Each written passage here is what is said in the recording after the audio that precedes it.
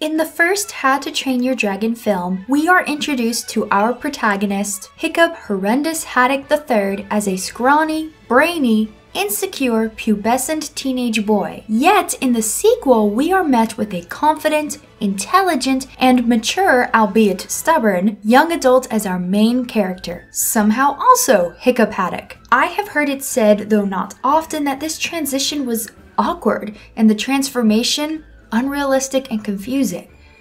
Is that true? Not in the slightest. In fact, it's just the opposite, and here's why.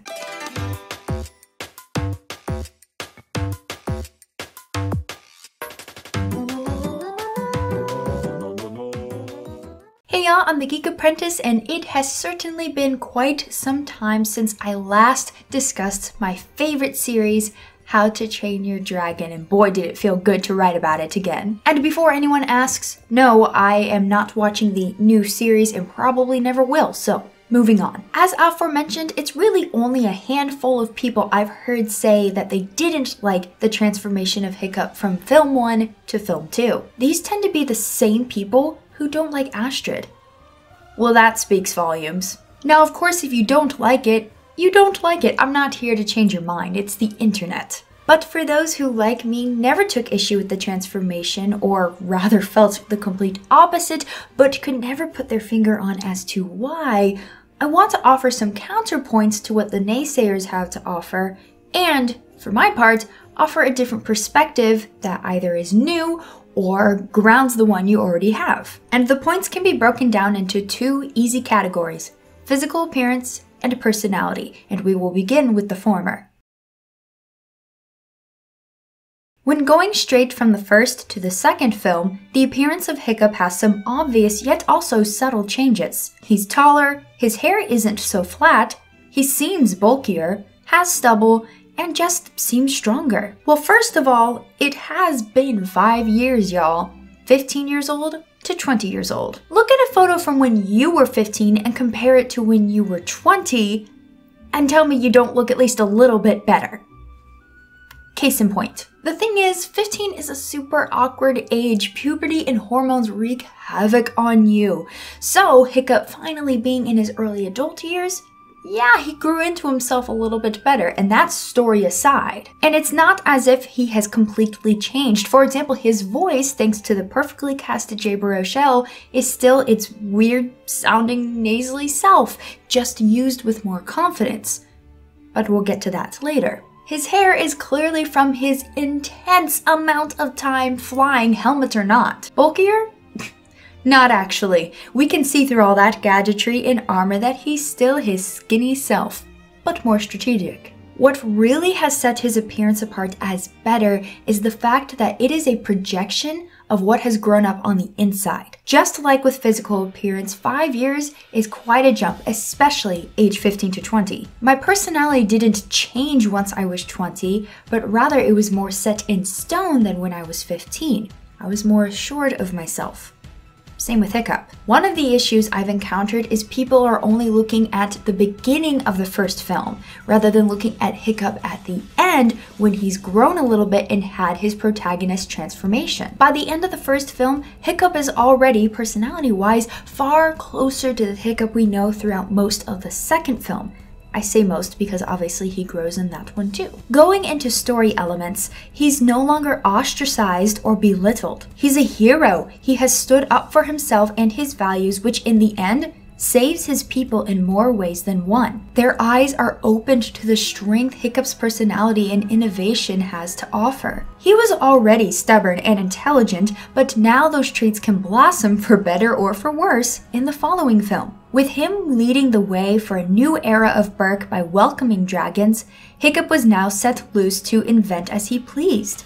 He found his true passions and for 5 years has been capitalizing on them. And with the newfound respect and appreciation of everyone around him, that's a surefire confidence boost. Confidence and self-assurance go a long way in terms of physical appearance, not literally speaking, but in how we perceive it. From the moment Hiccup removes his helmet in the second film, we see the passion and confidence that has manifested within him. As such, what's projected is more appealing and less awkward to watch. yet he is still his lovable awkward self. He may be far more comfortable around Astrid, but he still could never take her in a fight. He does not want to be chief and is very uncomfortable with the idea of becoming so. And besides, now that he's been looked to as the ultimate innovator and hero for 5 years, he's actually too sure of himself and his values. Not that his values are wrong, just how he goes about explaining them and exposing them to other people. This is featured in the second film as both his strength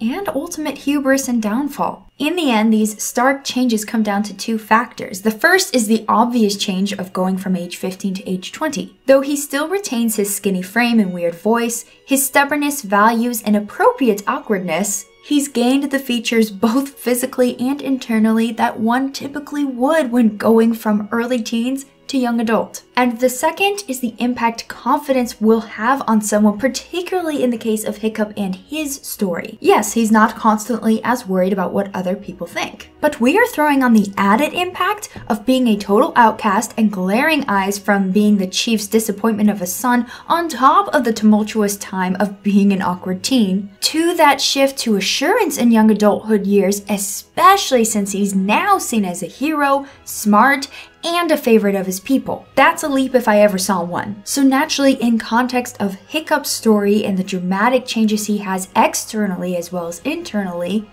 yeah, it does seem like a big change.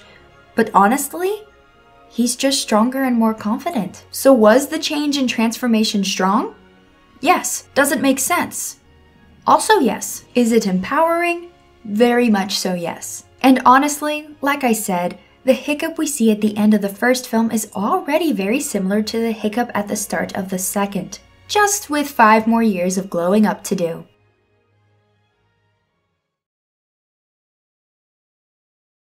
Thank you all so much for watching this short video. I do have other How to Train Your Dragon scripts in the works, but we have yet to see when those will actually come to fruition. Be sure to comment down below your thoughts on the transformation of Hiccup throughout the entire trilogy. I'm curious to hear. If you enjoyed the video, consider joining the geekdom by subscribing. I do have content outside of How to Train Your Dragon, obviously, because I rarely talk about it. And I also do live streams on Fridays at 8 p.m. Eastern Standard Time, and as of recording this video, am just about to start Twilight Princess HD since I recently finished Skyward Sword HD. It's a fun time with lots of singing, accents, and weird conversations, so would love to have more people join. Taking it a step further, I do have merch now. Link down below. Mugs, shirts, long sleeves, hoodies, stickers, cups. It's still kind of weird, but kind of cool too. And speaking of support, thank you so much to everyone who supports in a particular way in the geekdom. Those who are channel members, as well as those who support over on Patreon, especially those in the highly end tier like Joking Batman,